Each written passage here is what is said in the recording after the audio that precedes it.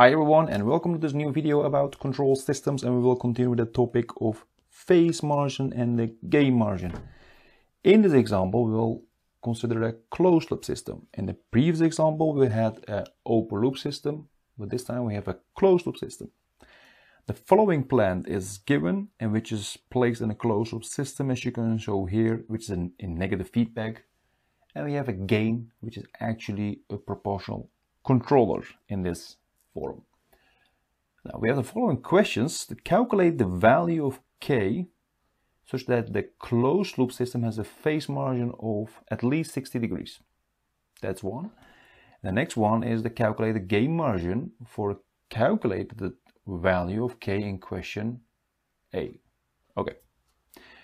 For the gain margin and for the phase margin calculations, what you need to know is the loop transfer function or the loop gain, which is actually the following. So if you look at this configuration, is a diagram, you will see actually the gain K and then the G of S and then the unity gain feedback. So what you actually have is in a loop gain is the K times the G. So let me first write down the loop gain, which is necessary for our calculation. So the loop gain, and I will denote it as L, which is the product of the gain K times the given open loop transfer function. Now if I now write it down in simplified form, which is 100K divided by S plus 2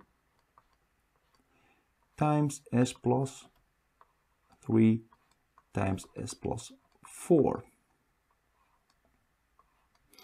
All right, now what we do, of course, since we are working with the sinusoidal system analysis, we can set the Laplace parameter as equal to j omega.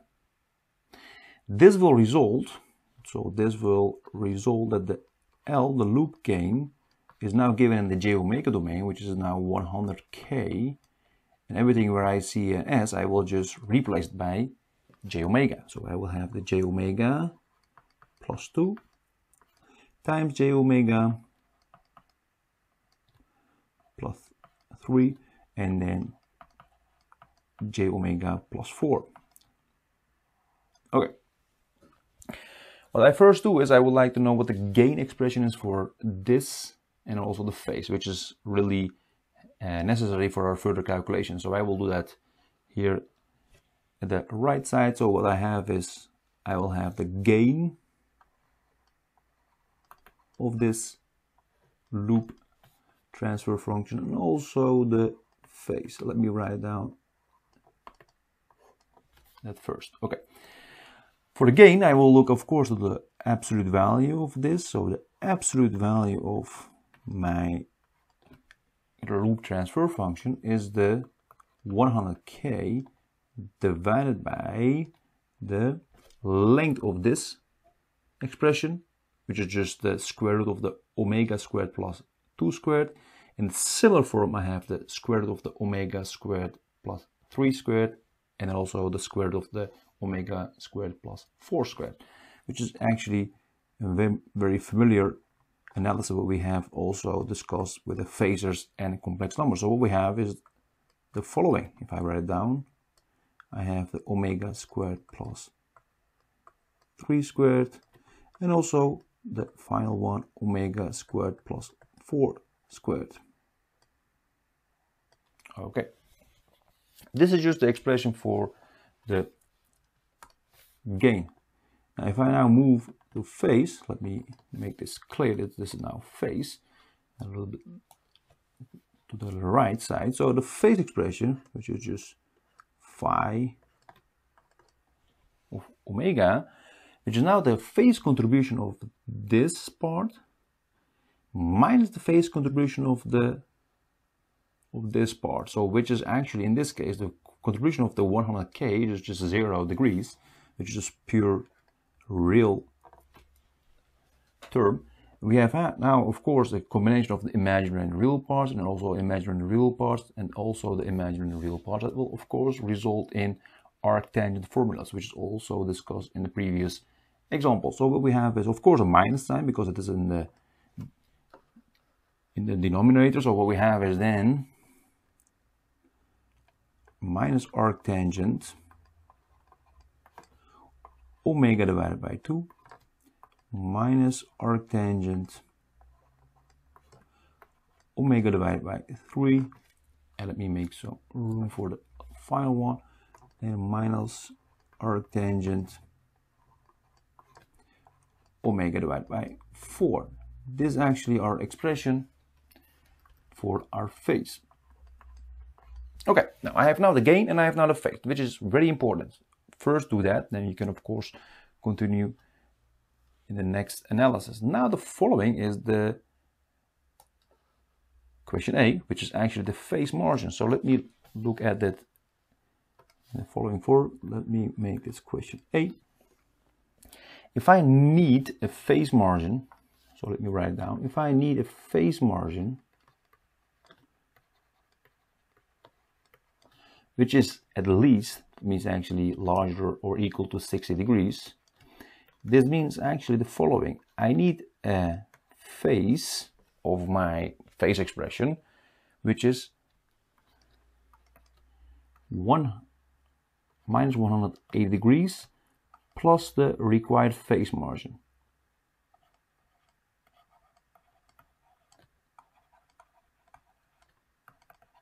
If I now just use 60 degrees, I will of course have that the phase expression must equal to 120 degrees. So it is minus 180 plus 60 will of course be minus 180 degrees. If I now equate this here, this expression to this expression and solve, then I will get a omega which results in minus 180 degrees. Okay, that's actually the first step. So let me write it down. Minus arctangent and then omega divided by 2 and then minus arctangent omega divided by 3 and then minus arctangent omega divided by 4, which is minus 120 degrees. Okay. You can of course solve this using a solver or just a calculator, and then you get the result for your omega. So I will just denote this as the blue line, the left side, and I will make this the red curve. So if I now make a sketch, which is really handy. So if I now have a sketch here, which is the horizontal line, just the omega in radians per second, and this is just the phase what we need. So if I now draw the blue line, which is in a sketch form, a graph like this, and what you have for the minus 180 degrees, minus 120 degrees I mean, is just a horizontal line. So what you have, if I do it in green, you will have a intersection here, and we call this the omega PM, which is actually the phase margin frequency. So if you now solve this, just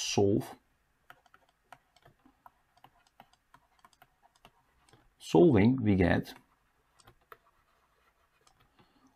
omega is equal to 2.4 radians per second. Of course, you can solve this with a solver. So this is now defined as omega PM, and I will need this in the further analysis. Okay, again, this is, let me write down here, this is minus 120 degrees. Now I need, of course, the value of k, which is now the next step. I have now calculated the value where I have the phase of minus 120 degrees, which will of course result in 60 degrees of phase margin. I will now use this value in the magnitude expression. So I will now use this value here, and I will equate that equation to 1. So that's actually the next step. We have also discussed this in great detail in the previous example about the gain margin and the phase margin. So my next step, let me write down. So the next step is actually the following. I will say, what is the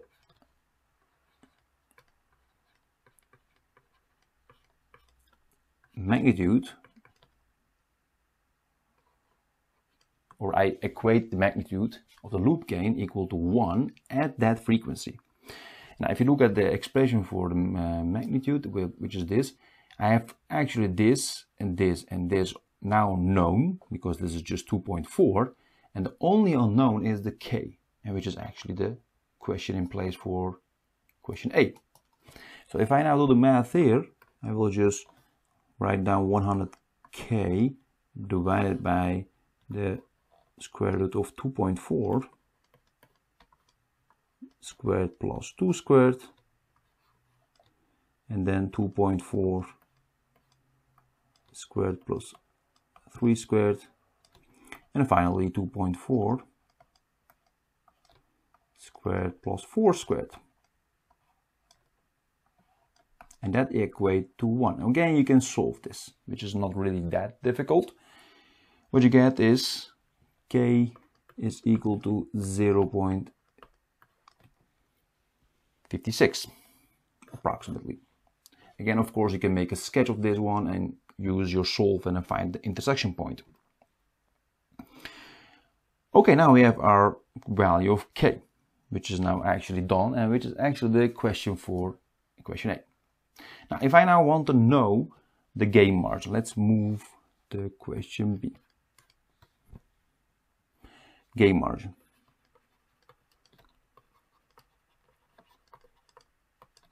Now, the expression for our loop gain, having of course calculated the value of k now, is 100 times 0.56, which is now the k, divided by j omega plus 2 times j omega plus 3 times j omega plus 4, which is now the, in a simplified form, 56 divided by exactly the same expression.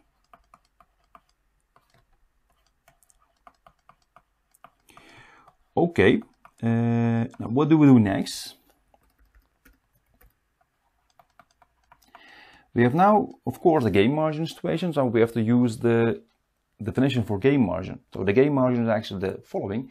What is the gain which you can add before you reach actually your minus 180 degrees for your phase shift?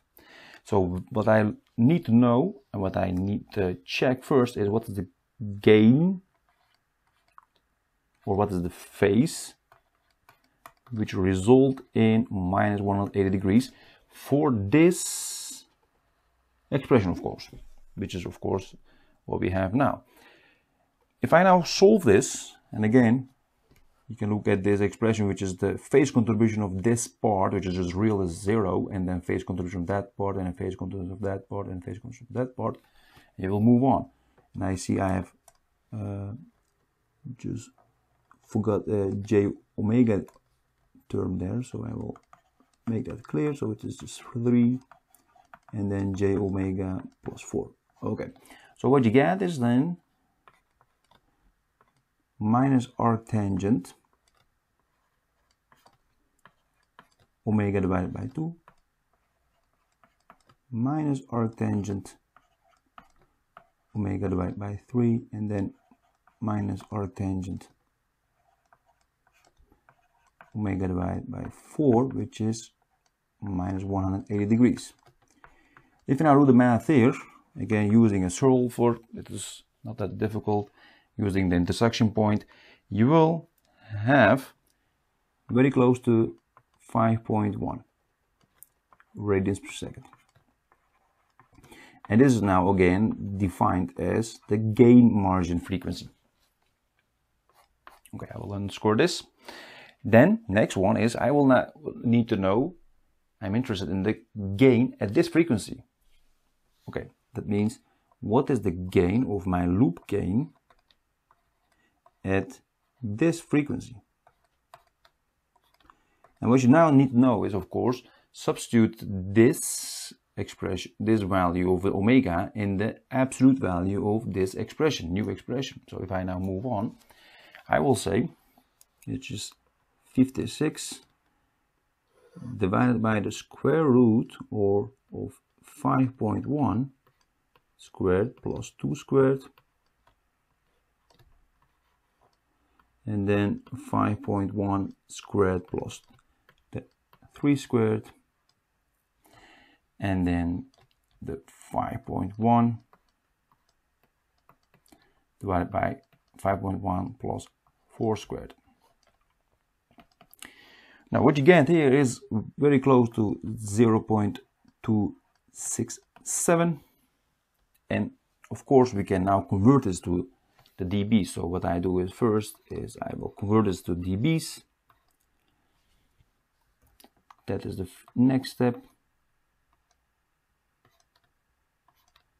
which is in dBs is 20 times the log base 10, of course, of that result we have here. So that will result in minus 11.5 dB. What does that mean actually? That means actually the following. At this frequency, this loop transfer function has a gain of minus 11.5 dB. Now, if I reach 0 dB at this frequency, which of course has a phase of minus 180 degrees, I will have actually the boundary for instability. So before I reach or before I move in the unstable region or unstable part of the graph, I will of course have 11.5 dB gain. So I can add 11.5 dB before I reach the unstable point, the boundary point. So that means actually the following. The gain margin, so I will now say that thus the gain margin, which is of course the definition of the margin, what you have is a minus of this number. So what you have is the L GM, and which result in 11.5 dB.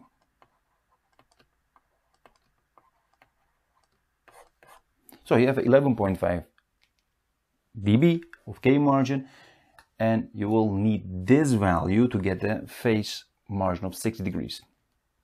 And that's actually for this example about this gain margin and phase margin in a closed loop configuration.